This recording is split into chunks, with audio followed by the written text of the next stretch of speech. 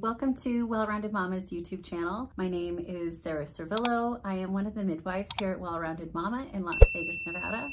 And I am also the instructor for the fertility workshop here at Well-Rounded Momma. Today, I wanted to talk to you about charting your cycle. Charting your cycle is a fantastic way to start to get an idea of how your body works, how your hormones fluctuate, and if you ever need to consult a fertility specialist for any reason, it is paramount that you try to chart your cycle before you go and talk to a physician about some complications that might be arising, some difficulties when it comes to fertility. So charting your fertility is a great first step towards understanding the ebbs and flows of how your body works. So to start us off, I want to tell you that I am a big believer in the fertility awareness method that is very different from the rhythm method, which is going off of your last cycle to predict future fertility. That is not evidence-based. However, the fertility awareness method is more founded in science and is based off of how your body is reacting during the current cycle to predict whether or not you are having a fertile day or not. When you are charting your own cycle, I recommend getting some sort of little notebook or downloading an app. Try not to get an app that is a predictor based off of your last menstrual period. So that's the important part of figuring out whether or not an app will work for you when you are doing the fertility awareness method. So what you're going to write down every cycle, 3 things. First, you want to start your chart, your fertility chart, on the first day of your period. Now, obviously on the first day of your period, you're not going to be noting like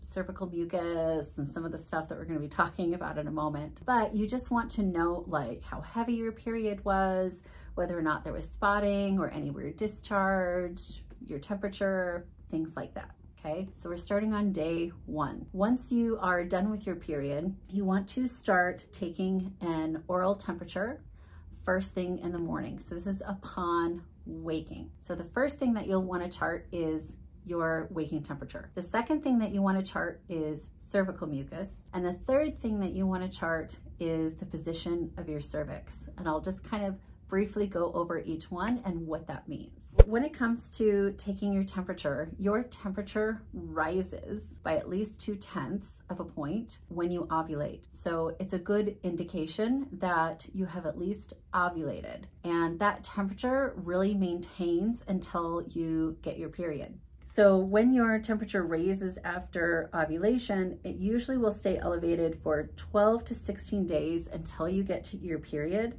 However, if you don't get your period and you saw that temperature rise, that thermal shift, and it's gone on for at least 18 days and you don't have your period, you might be pregnant. That's actually a good first sign that you could have a positive pregnancy. However, if you have that for less than 10 days, that gives you some really valuable information because that could mean that you have very low progesterone because you didn't actually have that long enough luteal phase. So it just gives us some really good information. So waking temperature, noticing when there is that thermal shift, when you are going up a couple points in temperature. I also recommend that you use the same thermometer every time, usually something that's oral. However, those ones that go in your ear and the ones that are temporal for your forehead, those are not great. I would choose a more accurate thermometer than one of those if you're using it specifically for fertility stuff. The next thing that you want to check is your cervical fluid. So I'm going to talk about some discharge and things, just to give you a heads up. When your body is getting ready to ovulate, it wants to help sperm get to the egg. Okay. How it does that is the closer you get to ovulation, and specifically when you are ovulating, your body creates lots of wet, slippery cervical mucus. That is what helps the sperm get to your egg, essentially. We want it to be pretty viscous, like egg whites. Some people actually mistake having a yeast infection or something around the time that they ovulate because you can get kind of this thick, milky white discharge around that time period, but you'll notice that during a specific time point during your cycle that it should shift into a more wet, silky, like like an egg white consistency, if you can imagine. That is your fertile day. Once you start getting that kind of cervical fluid, that accompanied by the next day having a thermal shift means that you ovulated. So that would be the peak day, the nice time period to conceive, that you would probably have the best chances of conceiving during that time period. Those are important things to know. The last thing that you can check, and this can be super helpful, especially if you don't notice thermal shifts or if you're not really noticing differences in cervical fluid, is checking your cervix position. So what you do is you would choose a similar position every day when you check this. Usually some sort of squat, or you can kind of like lunge with the leg up on a chair, and you just insert 2 fingers and you're gonna feel for something that kind of resembles a very small dimple, or almost like a donut is the best way that I can describe it. But your fingers should kind of fit into like a little tiny like divot towards the end. And early on in your cycle, it kind of feels like your nose, like it's that consistency, like it's pretty firm and it's not very open, but it is low. So typically right after your period, you'll notice that you have kind of a lower cervix. Once you start getting towards your fertile days, that's going to get higher up, but it's going to get much softer, more like your cheek.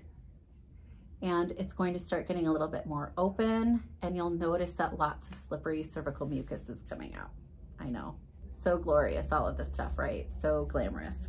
So those are the 3 things that I would note on your paper. And when you are noticing that nice high cervix and your temperature is starting to shift and you've got that nice slippery wet fluid, that means you're fertile. I would either abstain or go for it if that is the goal that you are trying to achieve by tracking your cycle. But those are some things that I would start with that'll give you some valuable information regarding your cycle, specifically on how long your cycle is. And if later down the road you decide you do want some sort of fertility counseling, or you want some sort of testing to tell you how your hormones are doing, knowing your cycle will give you so much more information so that you know exactly when to take those tests and you'll get the most accurate information. I hope that was really valuable. If you liked it, please like and subscribe and ring the little bell so you can get notifications for our next videos. Thank you so much.